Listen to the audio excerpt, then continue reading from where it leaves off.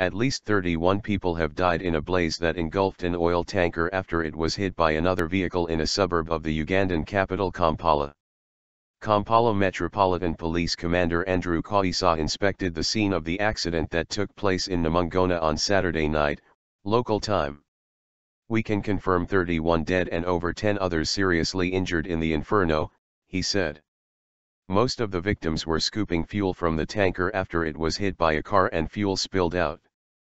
People rushed there to take the fuel, and in the process fire broke out, engulfing the whole area and trapping them.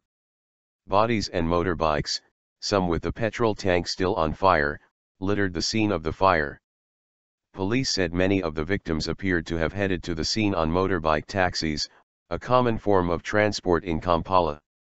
The accident was the worst of its kind in Uganda since December 2001, when 90 people perished in similar circumstances in the east of the country, police said.